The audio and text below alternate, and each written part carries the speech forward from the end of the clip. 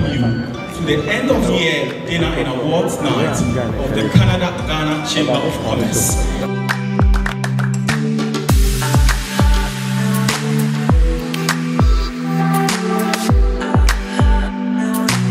So the Chamber has very close links and has had over the years with the Trade Commission of Canada. Most of you here tonight, we know your companies, we know the quality, we know the levels, we know your standard.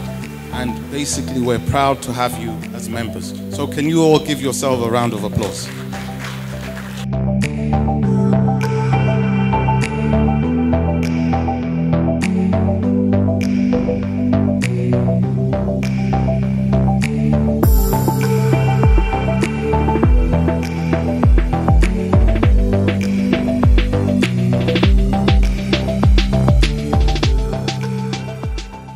Theory and history shows that our prosperity depends on trade.